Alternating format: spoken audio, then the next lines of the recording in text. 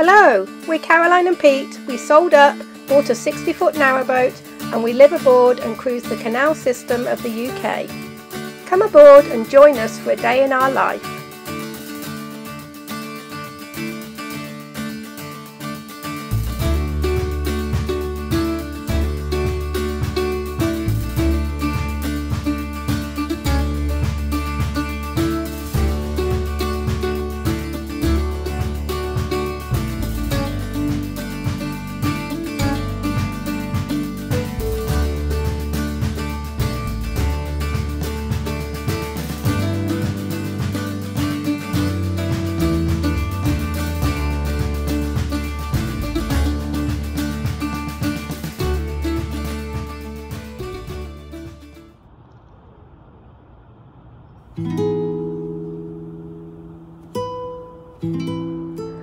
Our day often starts with a beautiful view from our side hatch.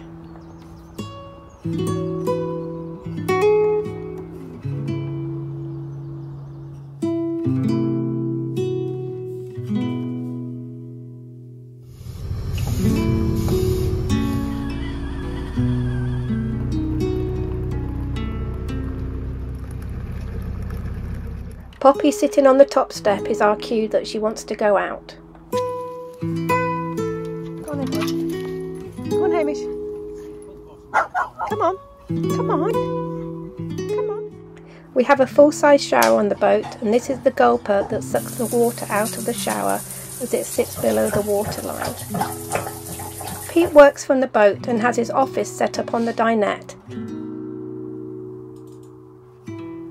While Pete's working, I make the bed. I sometimes leave it folded out and sometimes fold it back up out of the way. I clean a little every day and vacuum with our rechargeable Dyson just to keep on top of everything. And today we're having a late breakfast of avocado toast with poached eggs. And everybody's still a little bit tired.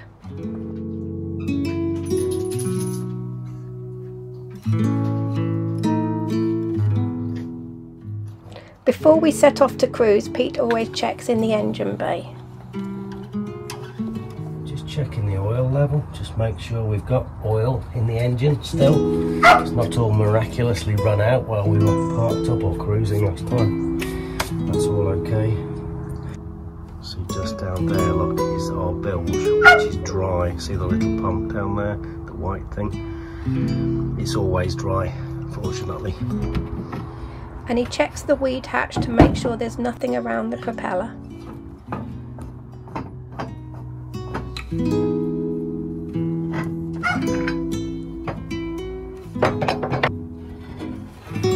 just left Shardlow, heading to get water.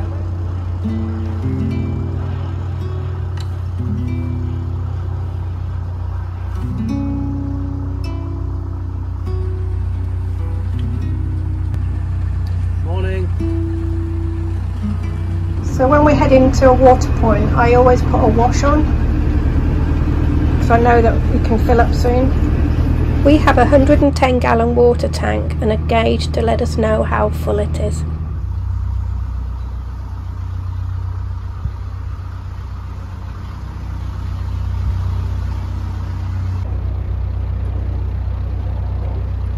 While Pete drives the boat, I get the clothes airer out to dry the washing.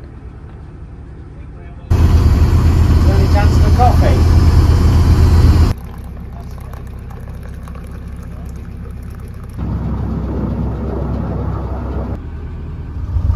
So we're just approaching the lock.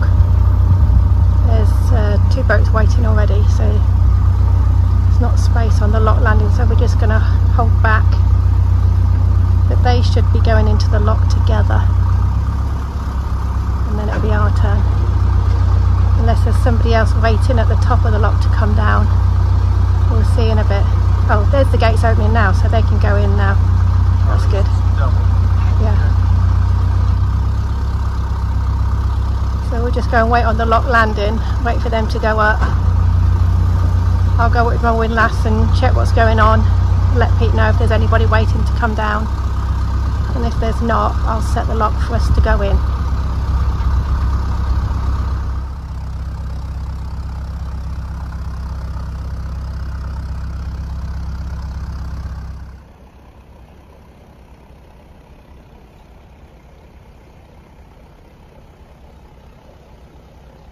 I'm going to go up and see what's going on up at the lock.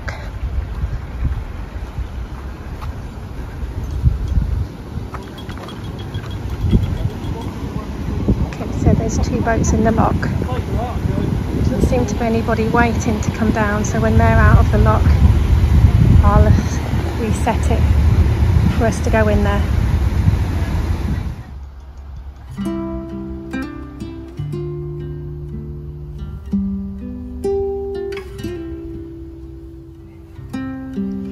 So they're leaving the lock now.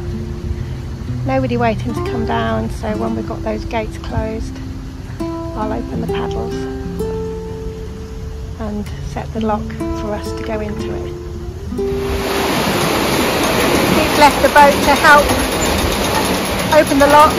He just wants to use his windlass. He doesn't get to do it very often. As you open the paddles, it lets the water either in or out of the lock. This is a great lock as it's actually got a little bridge to go over, so you don't have to walk and balance on the lock gates themselves, which is much safer.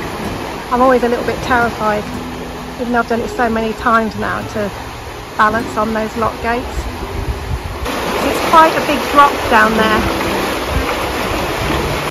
When the water level is equal on both sides of the gate, you can open them to let the boat in.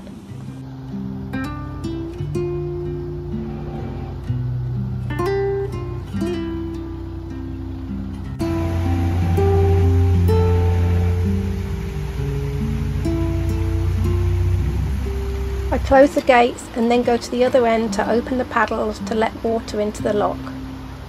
Then open the gates and we're on our way again.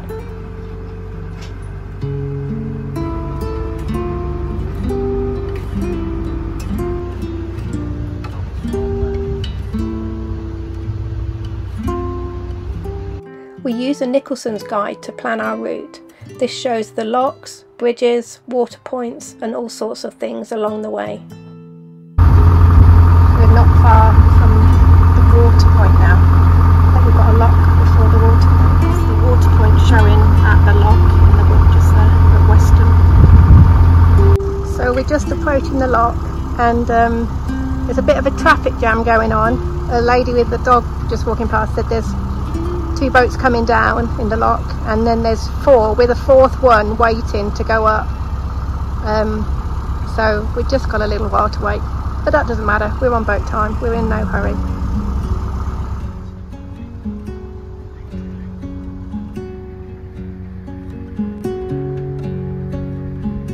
So, lock's opened and we've got people coming through. So then the next pair will go up and we'll wait.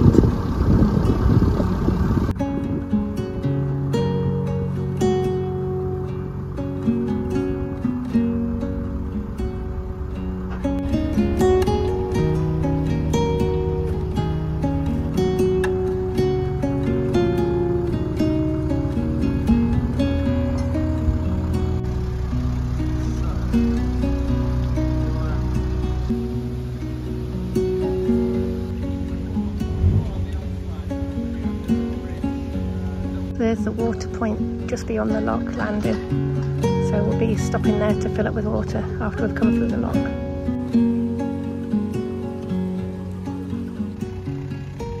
We just held back waiting for this boat to come into the lock and then we moved on to the water point.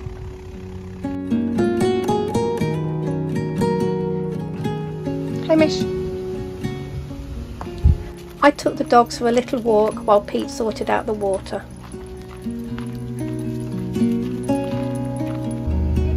Still got another quarter of the tank to fill, so keep going. It's quite a slow water point there. This water point didn't have any other facilities, so here's some footage from another day of the rubbish disposal and us emptying our toilets. That's always the #1 question we get asked: how do we empty our toilet? Often there are combined facilities of water, rubbish and the LSAM point for emptying toilets. And we put the cassette back in the toilet in what's affectionately known as the crap cupboard.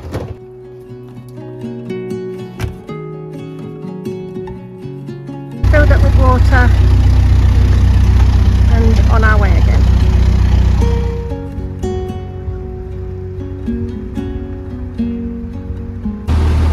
Where now? Swarkston. Swarkston is the next place. Is that with the oldie? Hopefully we can moor up there and go to the oldie. Yeah. And get some supplies. Yeah. Or we could push on to Wellington. When we're planning our route, we're always looking to see where the nearest shops are and where we can moor to be able to get to the shops easily.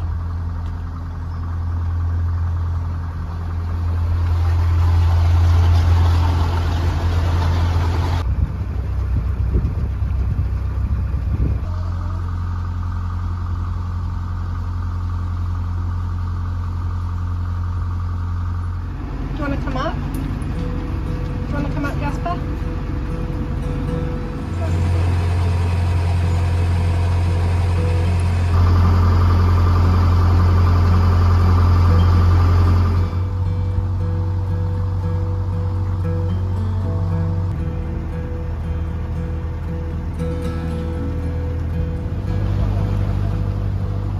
The two old boys can never decide whether they want to be up on top or down below while we're cruising.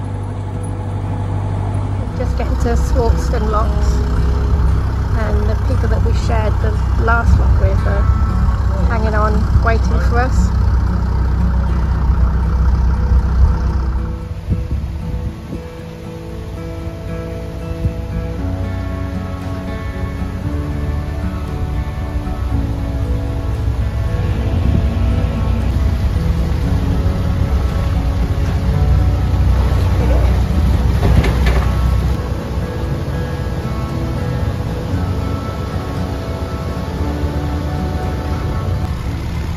We'd been checking the map and knew that this was around the point that we needed to start looking for a mooring spot to go to Aldi.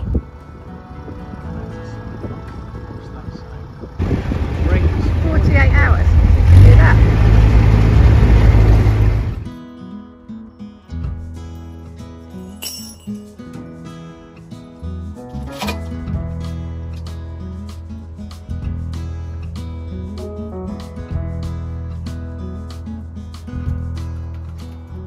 A few more emails to answer for Pete.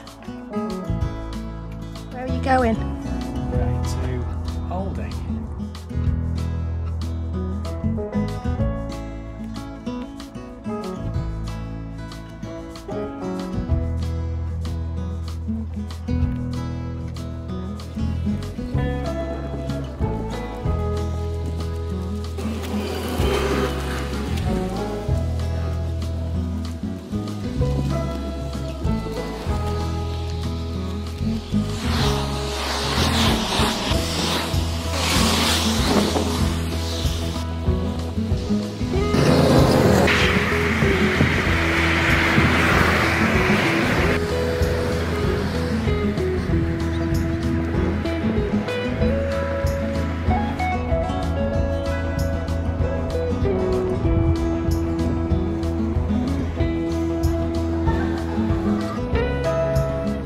Meanwhile, back at the boat, it's time for a cup of tea and some editing.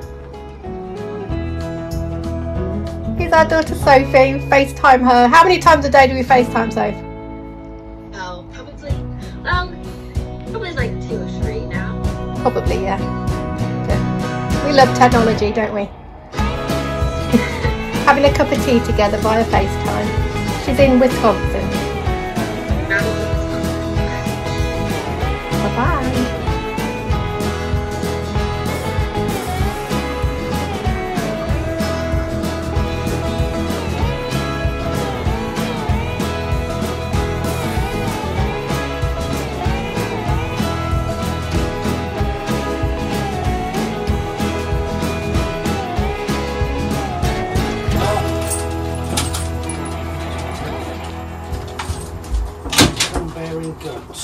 How long did it take you to get there? 20 minutes or something, I think, probably. Wasn't too bad.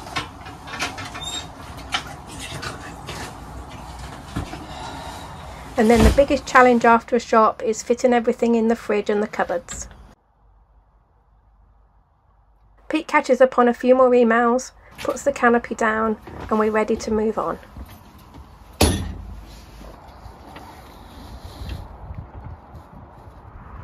So we decided to move on just like a mile or so up the canal, just to find somewhere a little bit more scenic. Good job, Dave.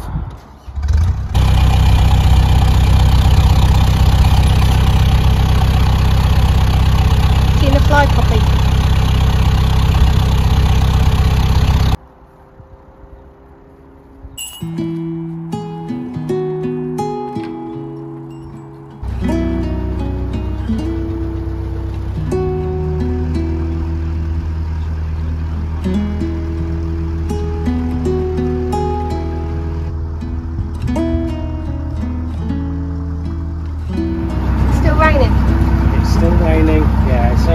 It's not real rain though, it's just spitting. Okay. That looks quite nice under there.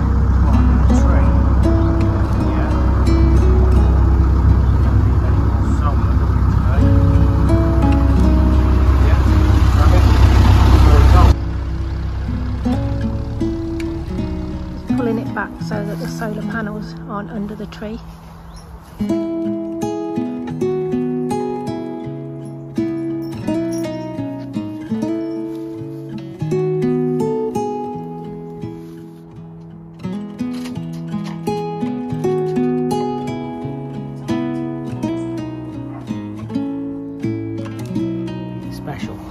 Peat hitch. Peat hitch, yeah.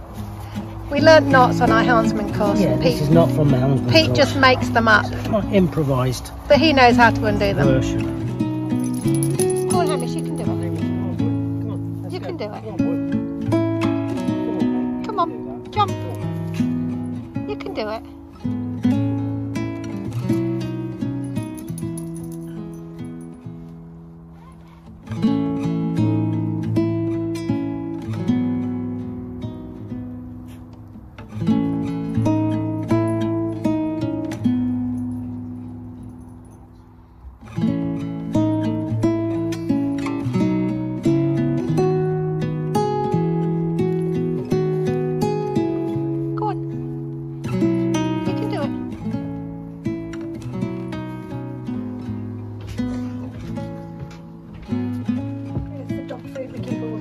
Dog dry food and meat and all their bits and pieces in this top step. It's really a lot of good space there to store everything.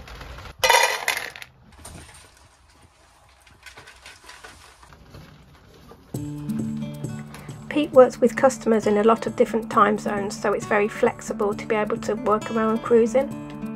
While he worked, I made a courgette loaf, zucchini loaf in America. Thanks to one of our viewers, Gordon, on Narrowboat Daisy for the courgettes.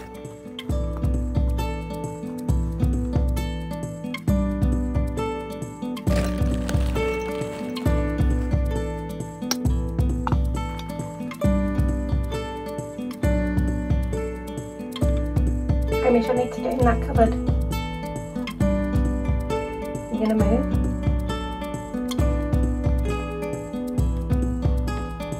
No, he's not going to.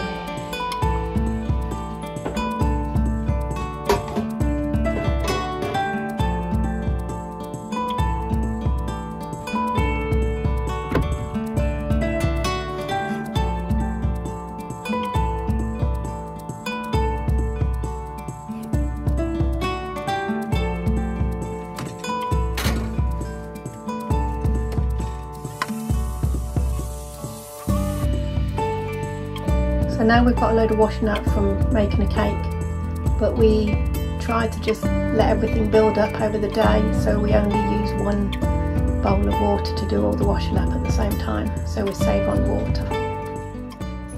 We share the cooking, and today was Pete's day.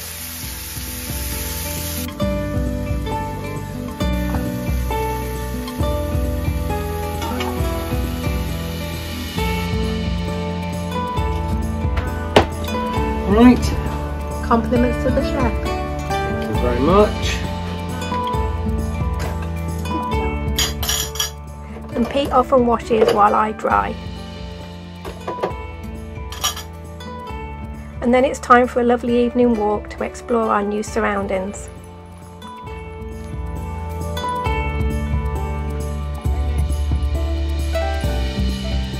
Come on, boy.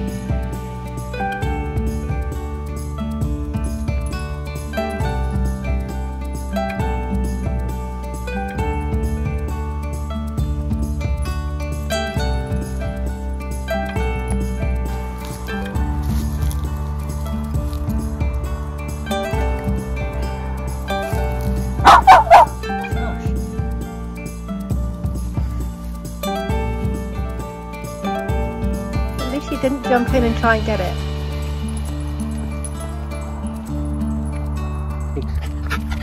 That's it. Give it to me. Good girl. Jasper, come on, mate. Let's go. There's a good boy. Come on, then. On you go.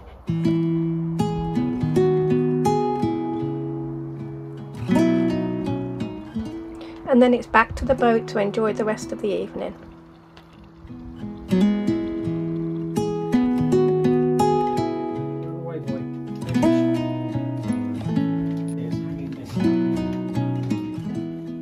Sorting the washing out, trying the courgette loaf, which was delicious, and catching up on some of our favourite narrowboat vlogs. Through the process of blacking your own narrowboat.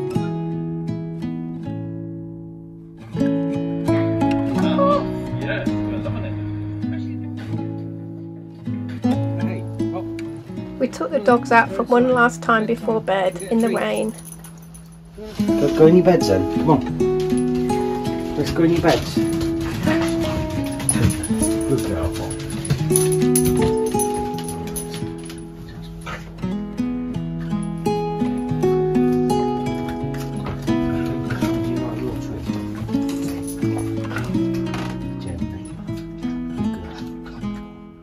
And it was the end of another lovely day.